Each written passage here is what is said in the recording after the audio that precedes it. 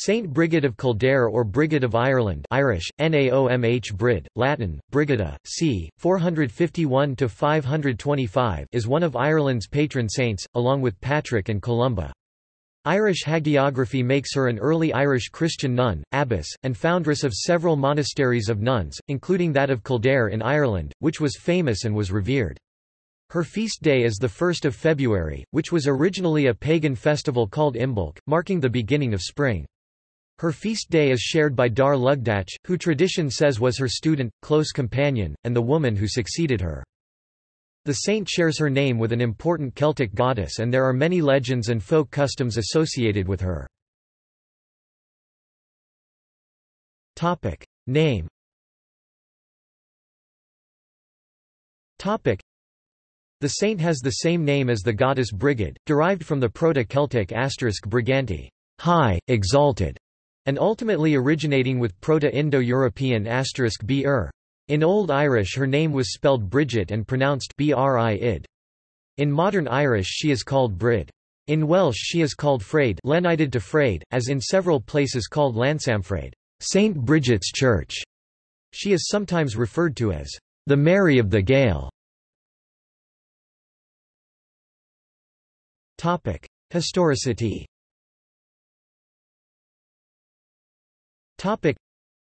There is some debate over whether Saint Brigid was a real person. She has the same name, associations and feast day as the Celtic goddess Brigid, and there are many supernatural events, legends and folk customs associated with her. Some scholars suggest that the saint is a Christianization of the goddess, others that she was a real person whose mythos took on the goddess's attributes.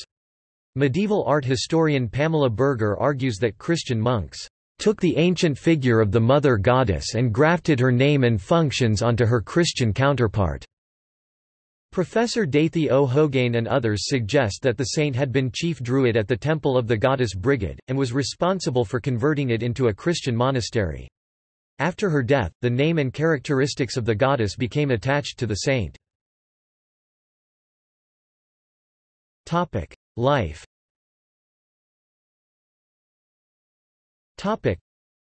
Probably the earliest biography, life or vita, of Saint Brigid is that by Saint Brochan Cloan, d. 650. A second life was written by Cogitosus, a monk of Kildare in the 8th century, and is a fine example of Irish scholarship in the mid-8th century. The life attributed to Colin dating ca. 625, derives further significance from the fact that a foreword was later added to it by Saint Donatus, also an Irish monk, who became Bishop of Fiesole in 824. Donatus refers to earlier biographies by Saint Ultan and Saint Aileron. These differing biographies, giving conflicting accounts of her life, have much literary merit in themselves. In the controversy about the historical existence of Brigid that erupted in the last third of the 20th century, researchers noted that 11 people with whom Brigid is associated in her lives are independently attested in annalistic sources which place her death at AD 523 in the Annals of Tigernach and Chronicon Scotorum and her birth at 451, calculated from her reputed age of 72 at death. Early life.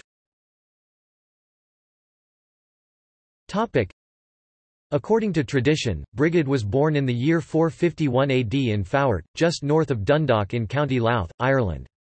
Because of the legendary quality of the earliest accounts of her life, there is debate among many secular scholars and Christians as to the authenticity of her biographies.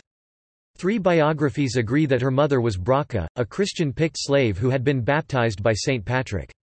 They name her father as Dubthach, a chieftain of Leinster. The Vitae say that Dubthach's wife forced him to sell Brigid's mother to a druid when she became pregnant.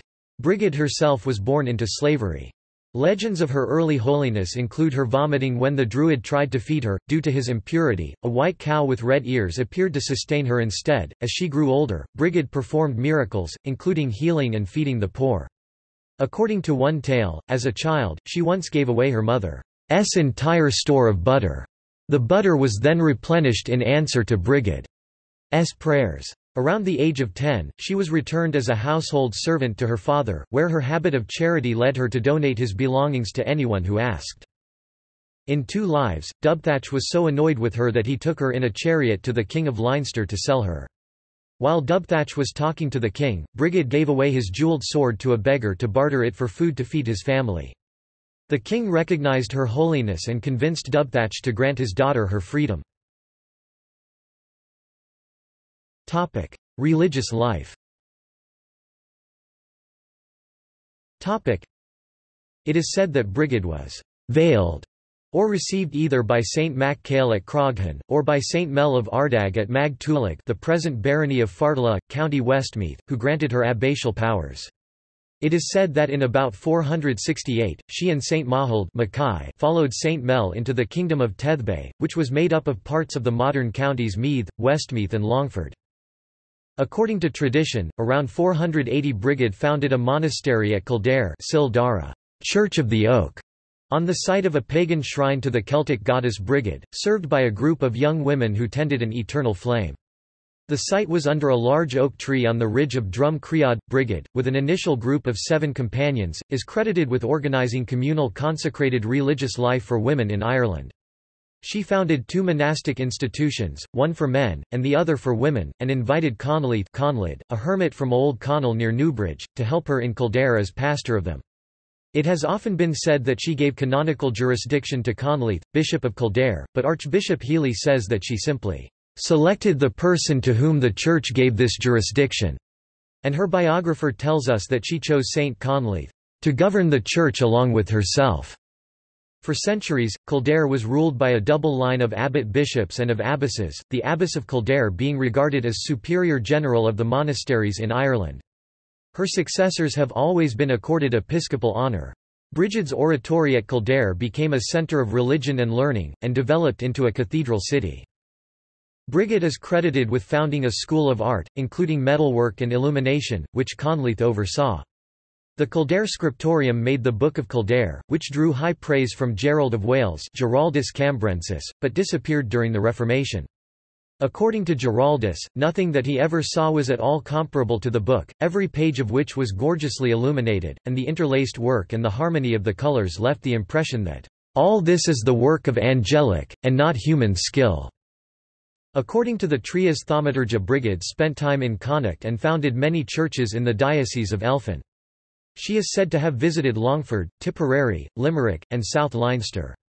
Her friendship with Saint Patrick is noted in the following paragraph from the Book of Armagh. Inter sanctum patricium Brigitanque hibernesium columpnas amicitia caritatis ineritanta, ut unum cor conciliumque haberent unum.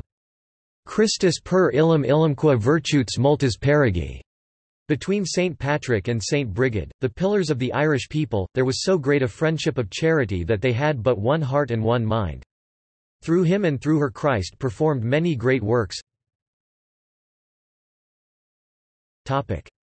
Death.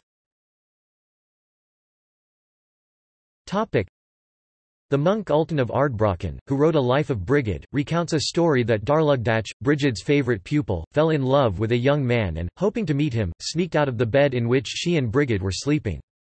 However, recognizing her spiritual peril, she prayed for guidance, then placed burning embers in her shoes and put them on. Thus, by fire, Ultan wrote, she put out fire, and by pain extinguished pain. She then returned to bed. Brigid feigned sleep, but was aware of Darlugdach's departure. The next day, Darlugdach revealed to Brigid the experience of the night before. Brigid reassured her that she was now safe from the fire of passion and the fire of hell hereafter, and then healed her student's feet. So devoted was the student to her teacher that when Brigid lay dying, Darlugdach expressed the wish to die with her, but Brigid replied that Darlugdach should die on the anniversary of her Brigid's death. Saint Brigid is said to have been given the last rites by Saint Nini when she was dying. Afterwards, he reportedly had his right hand encased in metal so that it would never be defiled, and became known as Nini of the Clean Hand. Tradition says she died at Kildare on 1 February 525. Upon Saint Brigid's death, Darlugdach became the second abbess of Kildare. Brigid's prediction has traditionally been considered to have been realised inasmuch as the Catholic Church records Darlugdach's date of death as 522 and Brigid's as 521 and has assigned February 1 as the feast day of both saints. The name Darlugdach, also spelled Dar-Lugdach, Dar-Lugdacha, or Dar-Lugdacha, means daughter of the god Luck. Miracles associated with Brigid.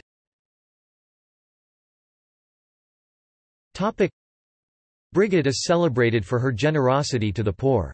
In her case, most of the miracles associated with her relate to healing and household tasks usually attributed to women. Brigid, who had a reputation as an expert dairywoman and brewer, was reputed to turn water into beer. The prayers of Saint Brigid were said to still the wind and the rain. When Brigid was of marital age, a man by the name of Dubthach Macu Lugair came to woo her.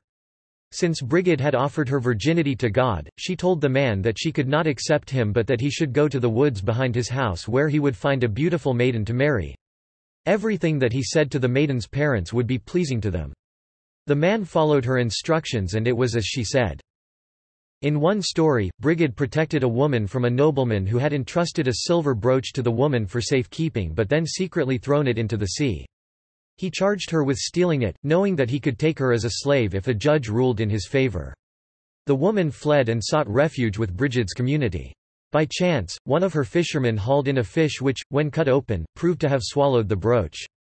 The nobleman freed the woman, confessed his sin, and bowed in submission to Brigid. A similar story is told of Saint Mungo. On an occasion when Brigid was travelling to see a doctor for a headache, she stayed at the house of a Leinster couple who had 2 mute daughters. The daughters were travelling with Brigid when her horse startled, causing her to fall and graze her head on a stone. A touch of Brigid's blood healed the girls of their muteness. When on the bank of the river Inny, Brigid was given a gift of apples and sweet sloes. She later entered a house where many lepers begged her for these apples, which she offered willingly. The woman who had given the gift to Brigid was angered by this, saying that she had not given the gift to the lepers. Brigid was angry at the nun for withholding from the lepers and cursed her trees so they would no longer bear fruit. Yet another woman also gave Brigid the same gift, and again Brigid gave them to begging lepers. This woman asked that she and her garden be blessed. Brigid then said that a large tree in the Virgin's garden would have twofold fruit from its offshoots, and this was done. One of the more commonly told stories is of Brigid asking the king of Leinster for land. She told the king that the place where she stood was the perfect spot for a convent.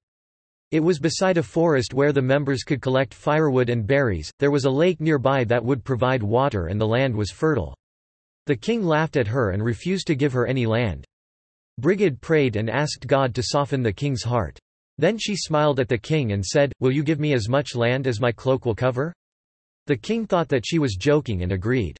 She told 4 of her sisters to take up the cloak, but instead of laying it flat on the turf, each sister, with face turned to a different point of the compass, began to run swiftly, the cloth growing in all directions. The cloak began to cover many acres of land. "Oh, Brigid," said the frighted king, "what are you about?" "I am, or rather my cloak is about covering your whole province to punish you for your stinginess to the poor. Call your maidens back. I will give you a decent plot of ground." The saint was persuaded, and if the king held his purse strings tight in future, she had only to allude to her cloak to bring him to reason. Soon afterwards, the king became a Christian, began to help the poor and commissioned the building of the convent. Legend has it, the convent was known for making jam from the local blueberries which was sought for all over Ireland. A new tradition is to eat jam on the 1st of February in honour of this miracle. After Brigid promised God a life of chastity, her brothers were annoyed at the loss of a bride price. When she was outside carrying a load past a group of poor people, some began to laugh at her. A man named Basine said to her, "The beautiful eye which is in your head will be betrothed to a man though you like it or not." In response, Brigid thrust her finger in her eye and said, "Here is that beautiful eye for you. I deem it unlikely that anyone will ask you for a blind girl." Her brothers tried to save her and wash away the blood from her wound, but there was no water to be found. Brigid said to them, "Put my staff about this sod in front of you," and after they did, a stream came forth from the ground. Then she said to Basine, "Soon your 2 eyes will burst in your head," and it happened as she said. She is associated with the preservation of a nun's chastity in unusual circumstances. Liam de Paor (1993) and Connolly and Picard (1987), in their complete translations of Cogitosis, give substantially the same translation of the account of Brigid's ministry to a nun who had failed to keep her vow of chastity, and become pregnant. In the 1987 translation, a certain woman who had taken the vow of chastity fell, through youthful desire of pleasure, and her womb swelled with child. Brigid, exercising the most potent strength of her ineffable faith, blessed her, causing the child to disappear, without coming to birth, and without pain. She faithfully returned the woman to health and to penance. Veneration. Brigid is said to have been buried at the right of the high altar of Kildare Cathedral, and a costly tomb raised over her, adorned with gems and precious stones and crowns of gold and silver. Over the years her shrine became an object of veneration for pilgrims, especially on her feast day, the 1st of February. About the year 878, owing to the Scandinavian raids, Brigid's purported relics were reburied in the tomb of Patrick and Columba. In 1185, John de Courcy had their remains reburied in Down Cathedral. Brigid, the Mary of the Gale, is esteemed highly in Ireland. St. Brigid's popularity made the name Brigid or its variants such as Bridget, Bridie, and Bree popular in Ireland over the centuries. One writer noted that at one time in history every Irish family had a Patrick and a Brigid. In the 19th century, as many Irish women emigrated to England seeking jobs as housemaids, the name Brigid became virtually synonymous with the word woman.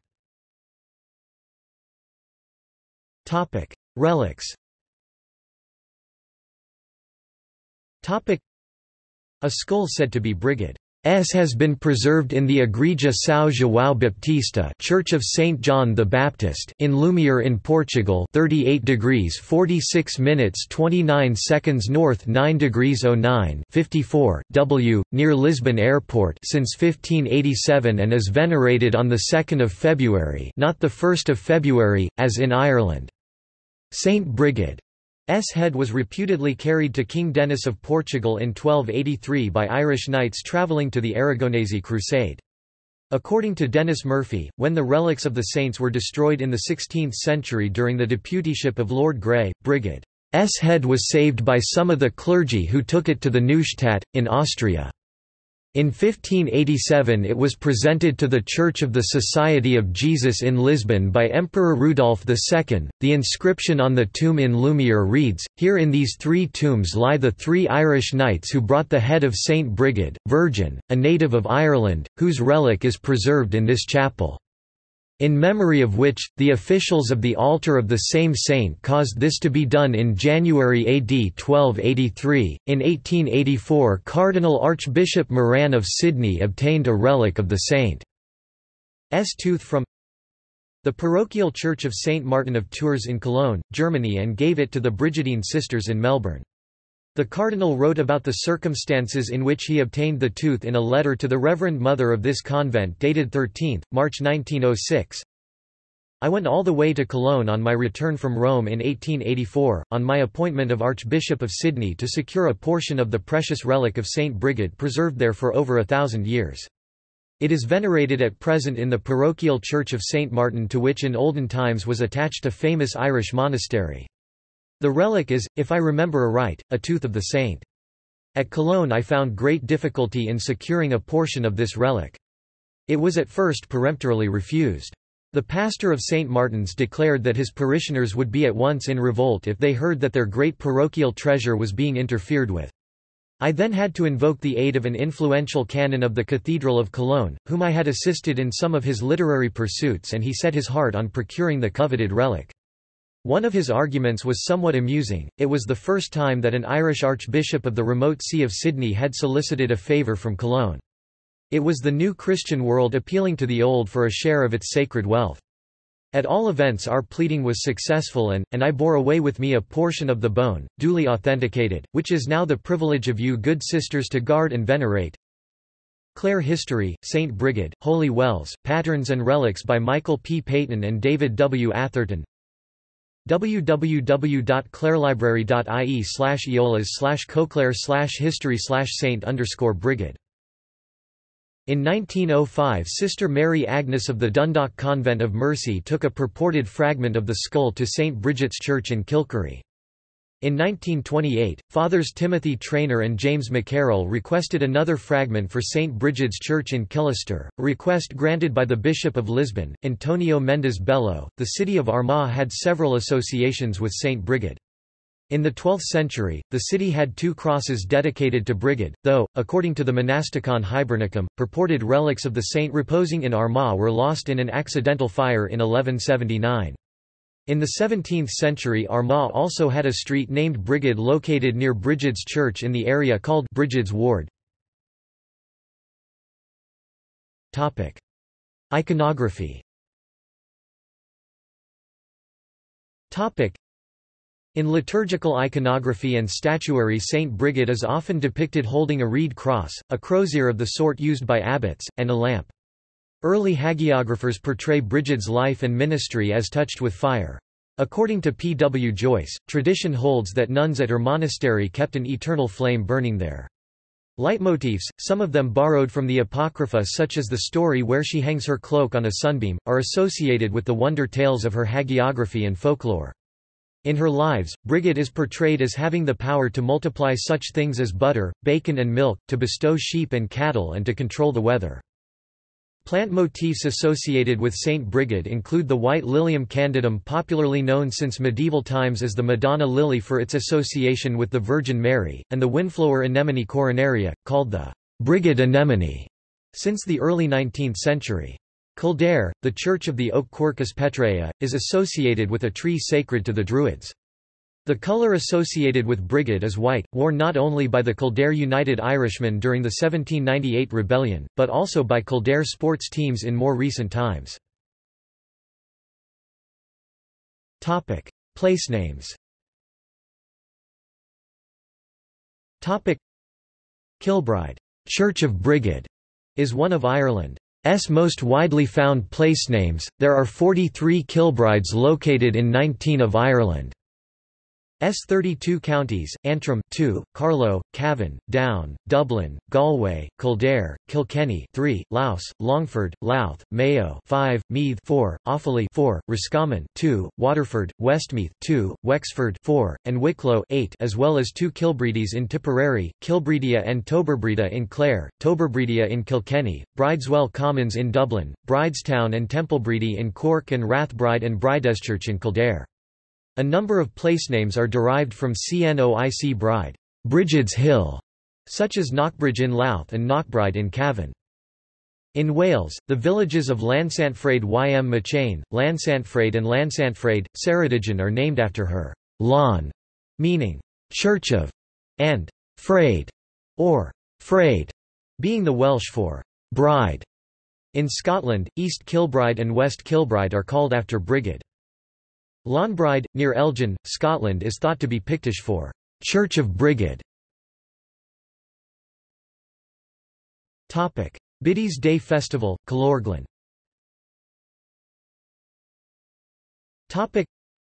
The Biddy is honoured every year at the weekend closest to the feast day of St. Brigid, the 1st of February in the Mid-Kerry region, with Biddy groups visiting rural and public houses.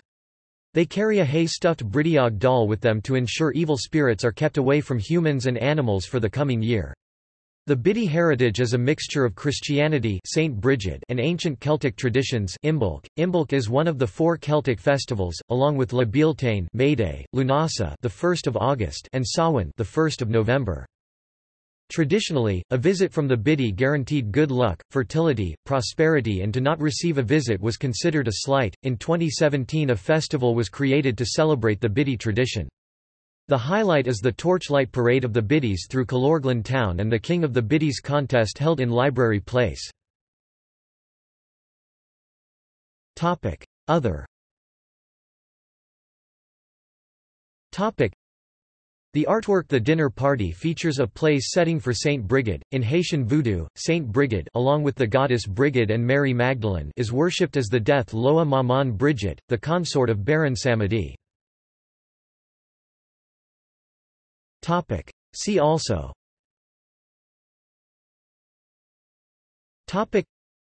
Catholic Church in Ireland. Notes.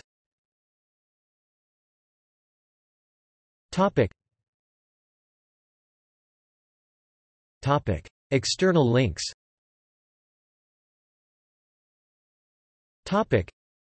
This article incorporates text from a publication now in the public domain. Herbermann, Charles, ed. 1913. Saint Brigid of Ireland. Catholic Encyclopedia. New York, Robert Appleton. Never mind the bullocks, there's something about Street Brigid. De Blackham, Hugh. Saint Brigid, the Mary of the Gale. The Saints of Ireland, The Life Stories of S.S. Brigid and Columcille, The Bruce Publishing Company, Milwaukee.